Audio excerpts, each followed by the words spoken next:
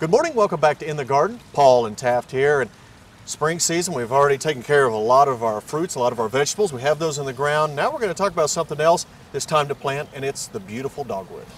This is probably the best year in the last 15 or 20 years for dogwoods.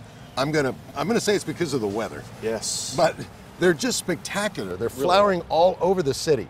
So great tree for this area. Most important consideration is where you put it. Okay. It is a true understory tree, meaning it likes to grow beneath the shade of mature trees. So it needs to be sited in an area where morning sun's fine, but it's got to be protected from that afternoon shade or they will fry. Okay. And what do we normally see when we're talking about heights of these? Because like in my yard, I have a big pecan tree. These would fit perfectly in there. Are we talking 20, 25 feet, maybe tops? Or? Some varieties. There's also shrub forms of dogwood. Oh, okay. There's more dwarf forms. So there's a lot of different ones to choose from. There's single trunk, there's multi-trunk, white flower, pink flower, all kinds of choices really.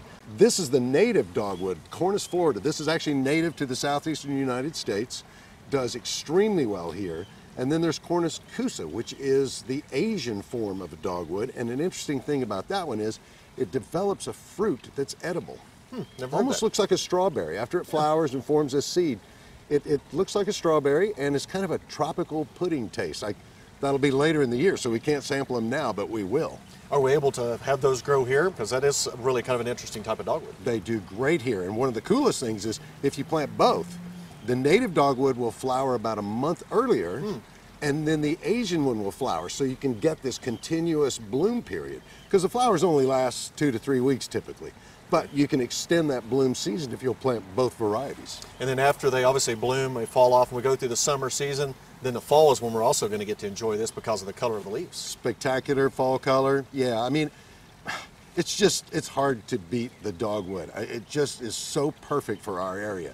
And there's some forms that people probably aren't familiar with, including a variegated form that I've got right down there. You want to take a look at that? Let's take a look at it. All right, Paul, we're taking a look at that variegated dogwood that you're talking about. I love the name of this thing, wolf eyes. Yeah. This is the Cornus cusa. This is an Asian form. But wolf eyes is just absolutely gorgeous because that variegated foliage is so unusual for a dogwood and flowers prolifically. You know, these might get, in this area, I'm guessing around 15 feet at maturity, maybe a little bit taller, but and need to be sited the same as all other dogwoods. They need that protection from the afternoon sun, but a beautiful specimen out in the yard. And this is something where people will go by and they'll be, what is that? I've never seen that before, because it's an unusual plant. Yeah, I'm being one of those. And the nice thing about it, we've talked about this, you know, over the last weeks and even years, we've talked about the difference in this color compared to some of the others. And you look at it with the normal kind of dogwood that we see, just look at the difference in the variation of color. It's just going to give you that extra color, that different type of green that we haven't seen. Speaking of different kinds of green, yes. Care to squat? Let's do this. All right. Look at this. This is called Garden Glow. Okay. And I am so in love with this. I planted 3 of these last year, but this is a dogwood. It's a shrub form, grows to about 3 to 4 feet tall and wide. So nestled in a shady spot in a flower bed, this is just an awesome plant. And it's just now starting to flower. So those will open up, and well, there's a couple of them that have already opened. Little white flowers. Just has so much interest in the landscape. I love this. Yeah, and I've never heard of a dogwood that you could put in a shrub form, so that's a nice thing. You can get really tall dogwoods, kind of the medium size, or you can get it in shrub form. So no matter where you're at in the yard, you can always make sure that you put a dogwood in there. Well, it's kind of like us. There's the tall and there's the short. Well, not that much, not that much.